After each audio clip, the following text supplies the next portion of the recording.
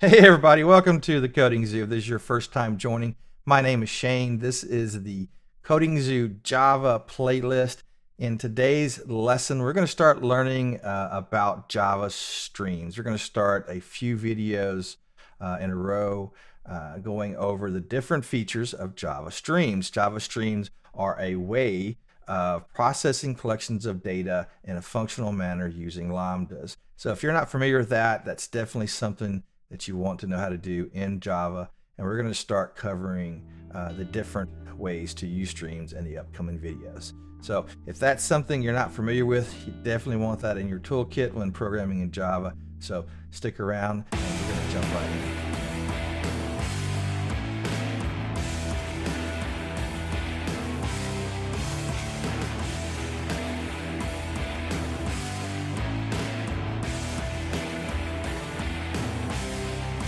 All right, so what is a Java stream? So with Java, you have different collections of data. You have array list, you have different types of lists, linked list, different types of data. Well, those different types of data, usually you'd loop through that data and do operations on it.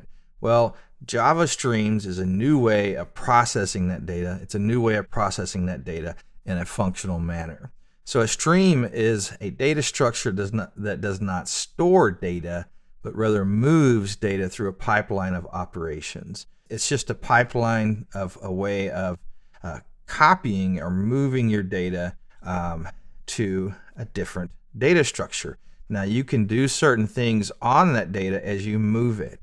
Now keep in mind, it does not change your original data structure. That data structure will stay the same. It just creates a new data structure. So as that data is moved through a stream, you have what's called terminal operations and you have what's called intermediate operations. So terminal operations, they are operations that terminate the processing of the pipeline, the processing of the stream. They usually will end up collecting the data or providing some kind of result with whatever you're trying to do with that stream. Now, the other operations are called intermediate operations. Now, these operations perform a process on the data and usually puts the data into another stream for a terminating operation to process. So an example of an intermediate operation would be sorting or filtering. So, and I'll go more in depth in a second on that. Now, streams are functional by nature and are used in conjunction with lambdas. Any modification to a stream, such as filtering elements, resorts into a new stream, which can be collected into a new data structure, and the original data structure is unchanged. A stream is like an iterator. Once you navigate it, you have to create a new one to traverse the data collection again.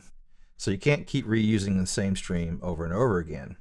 You can execute operations on a set of data in parallel with a parallel stream. So that's one huge benefit of streams, is if you have the right use case, you can actually process a collection of data in parallel using multiple threads, basically doing concurrent programming. So there's, besides the many operations and the ease of processing data with functional type lambdas, you can also do that processing in parallel streams. So that's one great feature about Java streams. So let me kind of draw it out for you. We want to actually program against a stream today, but I wanted to basically draw it out, give you kind of a visual representation of what I mean when I say a collection and a stream. Now keep in mind, my drawing skills are somewhat limited, but hopefully this, for you people who are more visual than auditory, hopefully this drawing will help you kind of understand more about what I'm trying to say. I've got a B, a D, C, and an A. So I've got a list. All right. My drawing has a lot to be desired. So I have an array list here, or list. It has the characters B, D, C, and A, and I can create a stream from this. Now a stream will not store the elements in this data structure, but rather it will move them or convey them to another structure or procedure, etc. So let's pretend I have a stream here. So I've got a stream.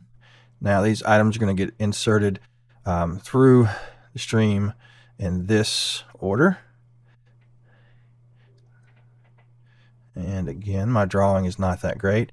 Now, From the list, I created a stream. Now that stream will allow me to convey or move the data to, say, another function. So let's do a for each function on the stream. Now the for each function is a terminating function. In other words, it's not an intermediate step. It will take the data moving through the stream and process it and terminate. So the for each will take the data and it will take each element in the stream in the order that it was in the array or list, and it's going to pass it to, well, a function. So let's say I have my function here. It's going to pass each one at a time. I'm going to call it, I have a function called myPrint. Right? So myPrint function is going to take the letter and print it out to the console. So when this program is done, you should have this printed on the console. B, D, C, A. So I have a list or an array. I derived a stream from that, which conveys that data to another function called for each. For each takes one item at a time and passes it to a function, or rather a procedure of my creation. In this case, let's say I have one that's called myPrint. And myPrint is printing it out to the console and terminates. You're done. You're done with the stream.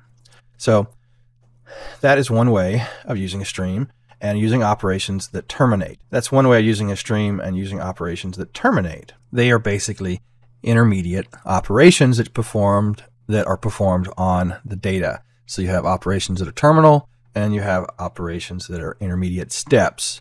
So what would be an example of an operation that's intermediate? Well, instead of taking this array into a stream using for each, a terminal operation on it, I could take it into a stream and I can do a sort function on it. So this sort is a intermediate step. It does not terminate. What it does, what intermediate functions do, is they create another stream. So it takes the data from the array, conveys it through the stream, passes it into sort. Sort creates another stream. And of course, in processing the original stream, it sorted each character. So now I have a stream that has this order. Now after I do the sort, I can do, again, another for each operation.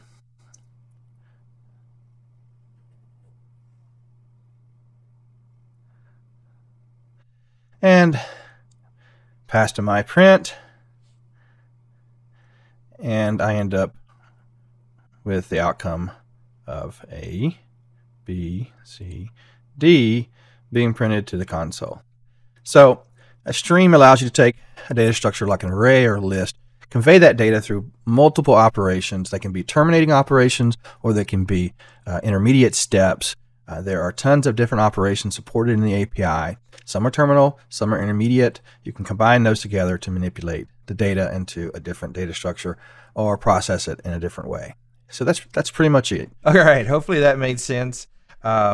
Just for your information, here are some of the operations that can be performed on a stream. Here's a list of some we are going to cover in the upcoming lessons. So if you're still interested in learning more about streams, and if you don't know them in Java, you definitely need to know them. So definitely check out our upcoming videos. We're going to try to go over each one of these one at a time to help you understand how they work. We'll cover some terminating operations, and we'll also cover intermediate operations. So you get to learn in depth about Java streams.